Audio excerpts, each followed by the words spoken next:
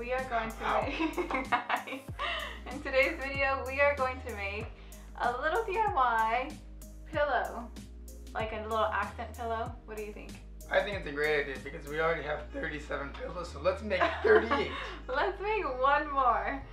This one, you know how like all those palm tree pillows are like some kind of pillows. We've seen it for like ranging from like $25 to $35, and that might be a little too much for a pillow. We're thinking of DIYing our own, and it's probably going to cost us like $10 or less. It's going to take like 10 minutes to make. Yeah, super easy. We're going to show you just how.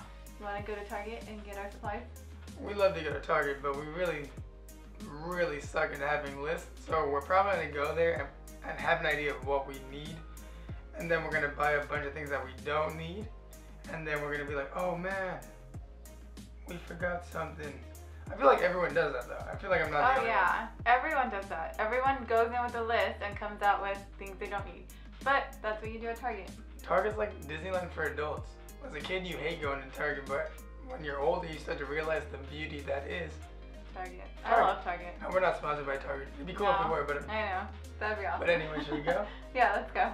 You wanna drive? Just kidding. Aw, I don't want to drive.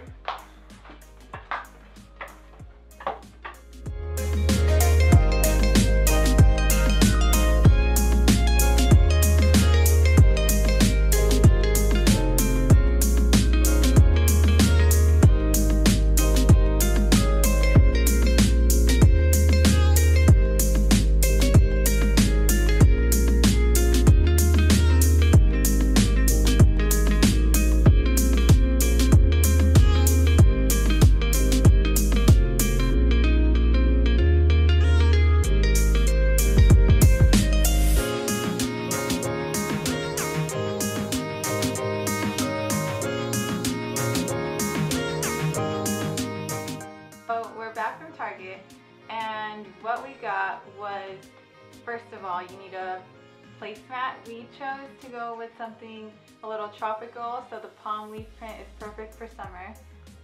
Then we got the fiber fill, which we're going to use to stuff the pillows and make them nice and fluffy. We also got some pom-pom trim to add around the border of the pillow to make it super cute. You're also going to need scissors and some fabric glue for this. First thing you want to do is take your placemat and turn it around. Next, you're going to put pom-pom trim on 3 of the sides using the fabric glue and let it dry so it doesn't fall off or come off easily. After that, you're going to want to take the side that you didn't put a pom-pom trim on, because you're going to cut maybe, what do you think, 4 or 5 inches? Enough to fit your hand in there. Yeah, just a little slit, and that's where you're going to put the fluff in to make it fluffy and soft.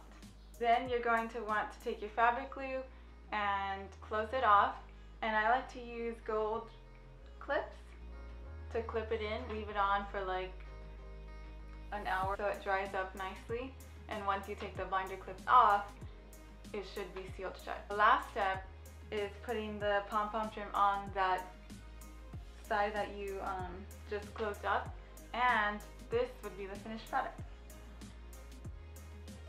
This is exactly what your pillow should look like, right? Yeah, super cute. You can take it to the beach with you for a picnic, or you can just place it on... Yeah, you can take them anywhere. They're small and fun. I think they turned out really well. They did. And I they think so. look good back there. Yeah, they do. Let us know if you make your own mini pillow. And tell us what ideas you guys have for them so we can take a look at what you guys did. Yeah, because you don't even have to use pom-pom trim if you didn't want to. You can use like, feathers. Well, I mean, if you're or into that. tassels, you know. That'd be cute. What? You don't know what tassels are? Oh, I know what tassels are. What are tassels? Okay, well, you could use tassels. I think there's tons of different ways to customize these, and I love them. I think they're cute. So make sure to subscribe to us in the box below. And this will probably be one of the easier DIYs you see us do. Definitely want to amp it up. Amp it up? Amp it up. Amp it up. That's going to be something we plan on doing, is making more like furniture type things, like tables, chairs. Did you just say you're going to make a chair? I can make it. We don't these need chairs. chairs. I made these Okay, chairs. but they came like unassembled. I put them together. And please subscribe and like this video and let us know any video requests down below. We already have so many in mind. We've gotten mentioned about challenges and things along that, which we think would be super fun to do. Yeah. Because I'm naturally competitive, and she's naturally good at a lot of things. But because I'm competitive, I think it's gonna be like, you know, you might be better than me at this, but watch me excel. Okay. I'm trying to beat her in every challenge. I don't go easy on her because, I mean, she'll most likely win anyway. But make sure to subscribe below. Yeah. In the little box. And we'll be back next week for a new video. So, have a good one. Bye. Bye. Bye.